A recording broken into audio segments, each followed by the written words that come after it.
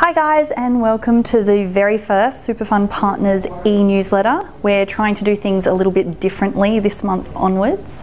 Hope you all had a really lovely Easter break. Lots of chocolates and lots of hot cross buns. We certainly ate way too many here in the office. So it's March already, we're nearly at the end of March, and for the first quarter we've been so busy trying to get BASs all lodged on time, finishing up those super funds that we need to get done before the end of May lodgement deadline as well. So the team has been very busy, obviously getting in contact with all of you and making sure everything is up to date. You'll also notice that we probably had more face-to-face meetings than we ever have before, which is really lovely to put your faces to the names, and you probably feel the same about us too. So April is at the end of this week, so just around the corner. Things to watch out for trustees now until the end of June are looking at contribution caps. So for those that are salary sacrificing, really important to make sure that you're not going to breach any of those caps by the extra contributions going in.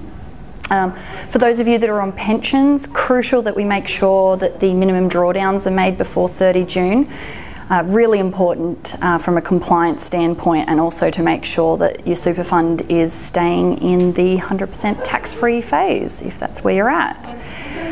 The other thing is property. If you have a property and haven't had a valuation done on your property for 3 years, probably a really good time to start engaging with a real estate agent to get that valuation done.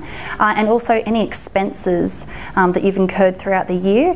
If you have them, probably start collating them and shoot them through to us, because it just makes the annual accounts end of year process that much easier for us if we have all the information at hand. So some light reading.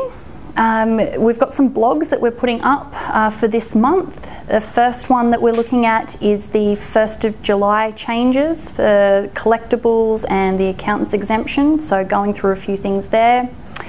Property expenses, again, having a look at how we treat them and what the different expenses are and their tax outcomes.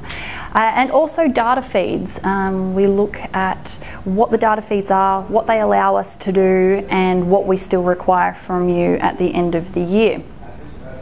So have a read of those. And as always, if you want to have a chat, please give us a call anytime or pop in for a coffee.